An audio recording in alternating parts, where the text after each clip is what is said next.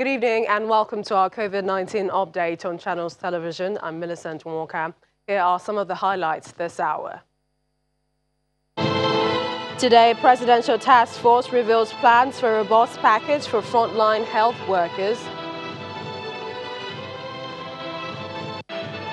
On our theme of the day, we discuss health workers' susceptibility to the COVID-19 pandemic.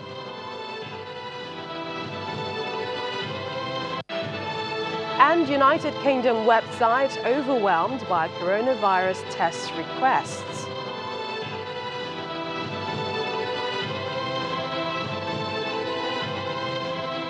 Remember that at Thursday's briefing of the Presidential Task Force in Abuja, the Health Minister, Dr. Sage Hanire, noted the dangers facing the health sector, particularly in curtailing the spread of COVID-19. At that press briefing, he told the world that over 40 health workers have tested positive to the coronavirus, while some are under quarantine. The more scary part, according to him, is that the number may rise unless those concerned use their protective gears and handle the virus professionally. Now, our theme this evening is the susceptibility of Nigeria's healthcare workers, and we have a lineup for you with experts dealing with this issue in the course of the program.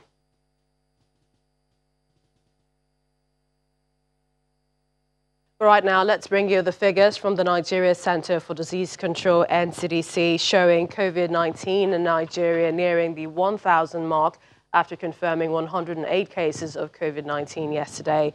This brings to 981 the total number of confirmed cases in the country, 197 patients discharged, and 31 deaths recorded. A look at the breakdown of the cases across Nigeria, showing Lagos with the highest figures, 582, followed by the Federal Capital Territory, 133. Kano is in third place, 73 cases, followed by Ogun, 29, Osun, 20, Oyo and Edo, 17. Borno 12, Kwara and Akwa Ibom 11, Kaduna and Gombe 9, Bauchi 8, Delta 6, Ekiti 4. Ondo Rivers have each, while Jigawa, Enugu, Niger, Abia states have 2 cases each, and the others have 1 case each. The Presidential Task Force had its routine briefing today, and the Secretary to the Government of the Federation raised hopes on the welfare of health workers in Nigeria when he said that the Ministry of Health has signed a memorandum of understanding for a robust allowance for frontline health workers. I'm pleased to inform you that the Federal Ministry of Health, working in conjunction with the MDAs and the health sector professional bodies, have signed an MOU for various allowances and other incentives. Pleased to inform you that in addition to what the federal government is doing, the insurance industry has responded massively to the call for support. The Presidential Task Force has received a life insurance cover to all frontline workers on COVID-19 for a maximum of 5,000 health workers who are employed to fight against the COVID-19 pandemic. The premium in the sum of 112,500,000 for cover has been fully paid by the Nigerian insurance industry in line with the principle of no premium, no cover. The PTF wishes to thank the insurance industry immensely and calls on other sectors of the economy to rise up to support the efforts to fight COVID-19. Health, Dr. Sage Hanire, efforts are on to build more testing capacity for the Nigeria Center for Disease Control. The COVID-19 capable National Laboratory Network, led by NCDC, has capacity to test over 1,500 samples per day in at least 13 laboratories, but the present utilization rate is barely 50%. Since we averagely test about 600 samples per day, being the samples received at the centers. Efforts are on to increase the number of functional laboratories in the country. However, we need to meanwhile improve surveillance, sample collection strategy, and transport logistics to laboratories, and also reduce the turnaround time for tests. In our strategy, testing positive is followed by isolation and treatment as needed. Those who require no treatment still need to be in isolation in the interest of the public and their household. The Minister of Foreign Affairs clarified the news making the rounds on 72 Nigerians testing positive for the virus in China and the plans of bringing willing Nigerians in the United Kingdom back to Nigeria. From our consulate, they added that a number of Nigerians were asymptomatic, but the figures that we had were 9. When I met with the Chinese ambassador, and he talked about a plane that had come in to the country in which there were Nigerian passengers that subsequently tested positive. It was also within that range, 9, 12, 13. So where the figure 72 came from, I really have no idea. The second question was about, Nigerians in the UK and the whole issue of testing before boarding. It was finally decided that since there were some countries where it was not going to even be possible to get any testing done, that it is enough, in fact, that at the airport you just do the superficial testing, temperatures, and the general look if somebody is coughing or not coughing.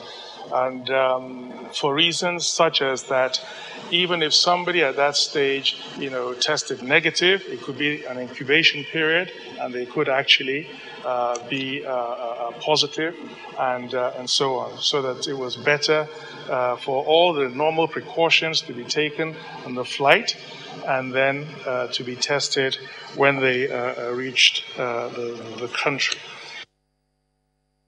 And staying with our theme, healthcare workers surviving the pandemic, our correspondent Kayla Megwa is in Abuja and joins us now. Kayla, how are you doing?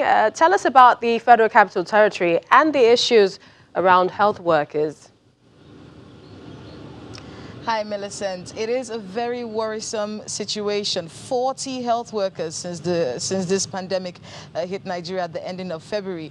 And we actually have an expert here to talk with us. Joining us right now is the president of the Association of Resident Doctors, FCT Administration, Dr. Roland Aibovo. It's nice to have you here with us, Thank you very much. Now, a few of these people who tested positive are actually people that you know. How did you feel when you heard the figure, 40?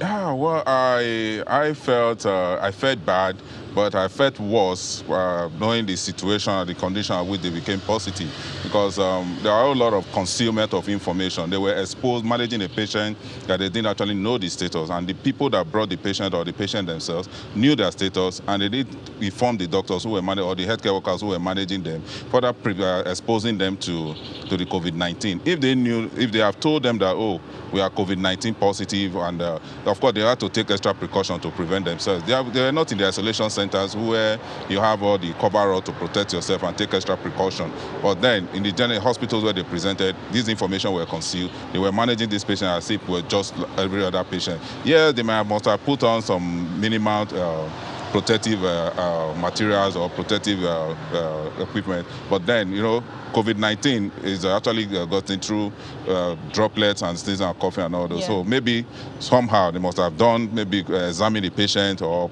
carry out some invasive procedure on the patient. But the underlying factor there is that the information was concealed and further put them at a greater risk. You're basically referring to all those stories we've heard in some states in the country about the exposure. Correct me if I'm wrong. Okay. Testing centers where they take the samples is a little more dangerous for a doctor at a testing center than the isolation center. Am I wrong?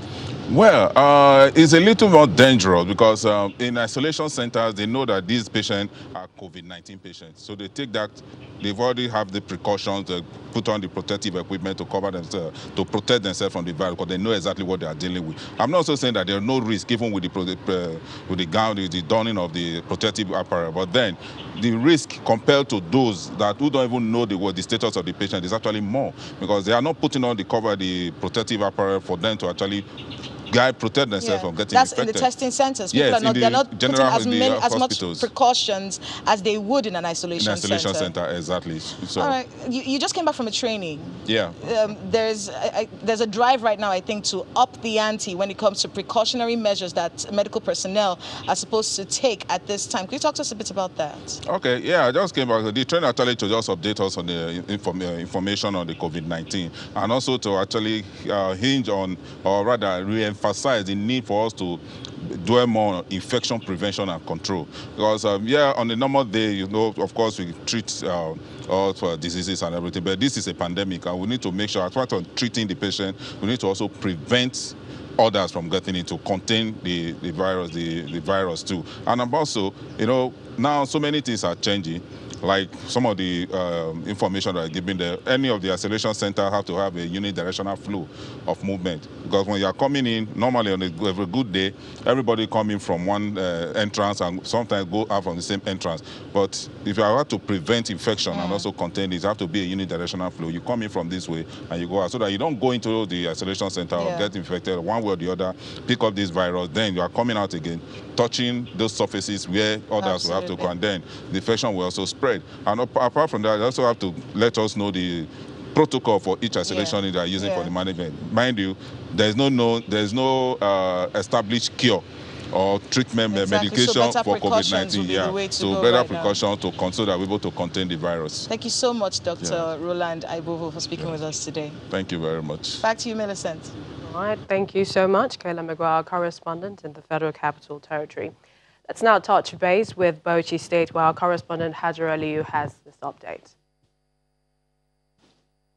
Today is exactly 1 month since the index case of the coronavirus was confirmed in Bauchi State. And it doesn't look like the pandemic has come to a halt in the state, because the state government has just confirmed 3 fresh cases, bringing to 11 the total number of the coronavirus in Bauchi State.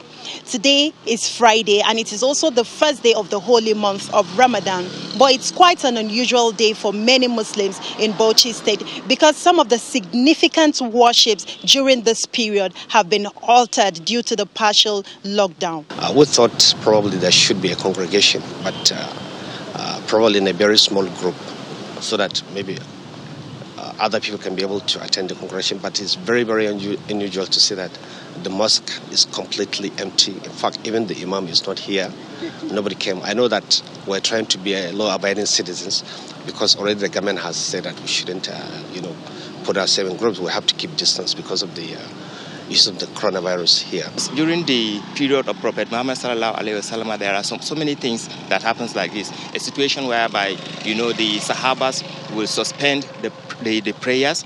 Even some major activities, religious activities, are being suspended. So to me, it's not something I can say. In one hand, I'm not happy about it, but for the safety of my life and other people's life, and to contain the further spread of the coronavirus, which is ravaging the world, actually we have no option than to abide by the rules given by the state government and the health practitioners. It's a partial lockdown in Bauchi State, so there's no restriction of movement. But some of the measures that have also been put in place to contain the spread of the coronavirus, like the closure of markets and the ban on Almajiri and Okada, will take effect from Sunday, the 26th of April. From Bauchi State, Hajra Aliyu, Channels Television. Many thanks. Still to come on our COVID-19 updates, we find out what most states and the measures they're taking to curbing the pandemic. That's in a moment. Welcome back. Nigeria's President Muhammadu Buhari is cautioning against actions that can spread coronavirus as Muslims in Nigeria join their counterparts around the world to welcome the Ramadan fasting period. Congratulating Muslim faithful, he expresses that this year's Ramadan is a big challenge as it is coming at a period of the global pandemic. The president advises all to avoid large gatherings and should try to have their prayers and meals individually or with their families at home. And now, what are the different approaches states are putting in place to manage the pandemic? We begin with the Vice-Chancellor, the Federal University, Dutse, who has revealed that the university will soon begin the clinical trial of a plant-based COVID-19 medicine. She said the university swung into action as soon as the pandemic broke in Nigeria, mandating the Directorate of Research and Development to come up with a homegrown solution to tackling the disease. Elsewhere, the Nigerian Air Force distributed palliatives to members of its host communities in Igabi local government area of Kaduna State as part of efforts to alleviate the hardships being experienced by Nigerians, especially women and children, due to the COVID-19 lockdown. Palliatives were distributed to over 300 vulnerable households. In Edo State, the Catholic Diocese of Benin and the National Youth Service Corps made food and other material donations in Benin City to mitigate the hardships occasioned by the lockdown. Chairman of the state's COVID-19 task force assured donors that a committee is already in place to handle its distribution. And about 20,000 households in Ogun State and 50,000 in Lagos State are to benefit from a palliative intervention by the Victim Support Fund, VSF, through its COVID-19 task force. The items donated include bags of rice, other food items, medical equipment, PPEs, disinfectants, other essentials targeted at easing the pressure brought on by the lockdown. A joint technical team to fast-track the movement of food and agricultural inputs across the country has been inaugurated, comprising officers of the Nigeria Police Force, Civil Defense, All Farmers Association, the National Union of Road Transport Workers. Members at the meeting appealed for the cooperation of state governors to allow for easy transportation of agricultural goods. And finally, in Adamawa State, the government imposed a lockdown throughout the state for another period of 14 days from midnight today to end Friday midnight, the 8th of May 2020. A painful decision, according to the government, but it admits that it's in the overall interest of stopping the spread of the virus. Now, according to the World Health Organization, when healthcare workers are at risk, we are all at risk. Let's delve further into how we can protect healthcare workers. Joining us in the studio is Dr. Angela Emechebe, a public health physician. Thank you for joining us on the program. Thank you. First, I'd like to state so many figures coming in from China as to the number of healthcare workers infected and the number that has died, Italy as well. And we're looking at the situation also in Nigeria. You heard the doctor in Abuja, my correspondent, spoke to, and what he felt was a major cause of that. What do you think is happening? Initially, we had shortage of PPEs. But basically, what I would add is that infection prevention control should cut across all. There should be a synergy, there should be a protocol that should be used by each healthcare facility, whether it's the federal, whether it's the state, whether it's the local government. And there should be retraining and training of staff on infection and prevention control. When this pandemic started, we were sent to the airport to work and screen passengers at the point of entry. We also had IPC training. Without that, a lot of healthcare practitioners, in a bid to treat the patient, you tend to forget that there's a pandemic, and then you don't wear the full PPEs.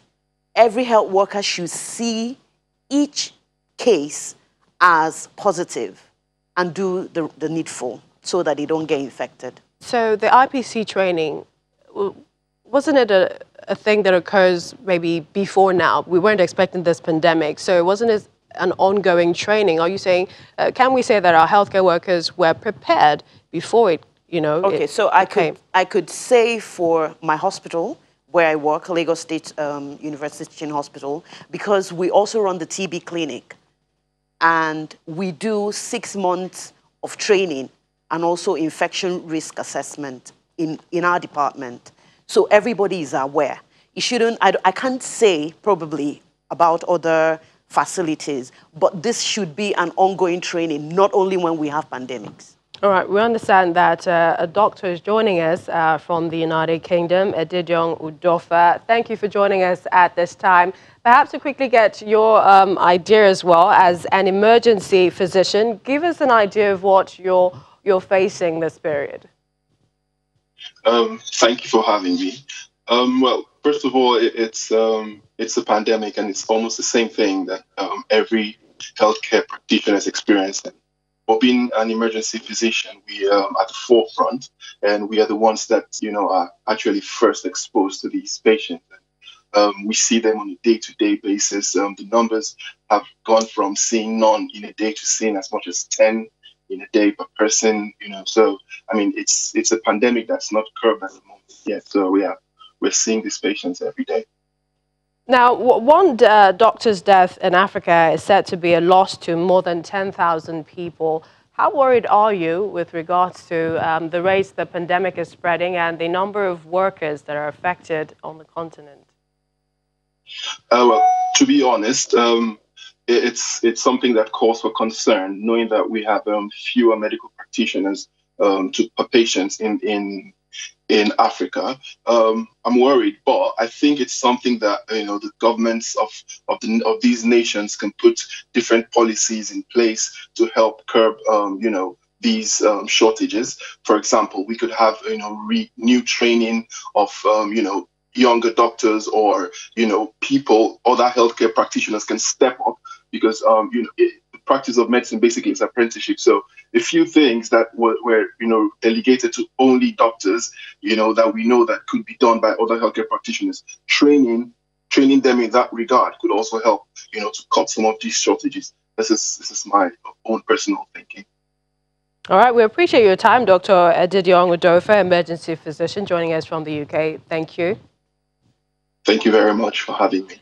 Let's come back to you, Dr. Emechebe. PPEs might just be the first step, and that's having enough of it. But then knowing how to use it, that's also another training. That's also a concern, because you need to know how to don and doff off.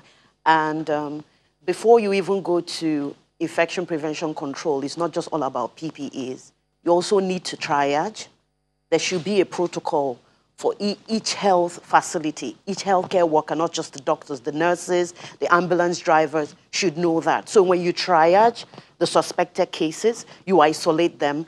And then before you even do that, before you see any case, make sure you wear your PPEs, fully kitted, not the hazmat suit this time. Have your face mask, your goggles, your hand gloves. See each person that you're meeting at this point as a probable and a suspected case. COVID-19. Yes. We appreciate your time. Dr. Angela Emechebe, public health physician, thank you for joining us at Thank this you time. very much.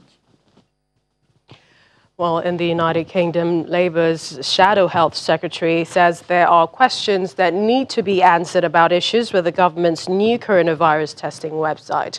The website for key workers to book tests temporarily closed hours after it launched today. And with the Ramadan fast starting today, the world is, well, the figures of what the world on COVID-19 is today.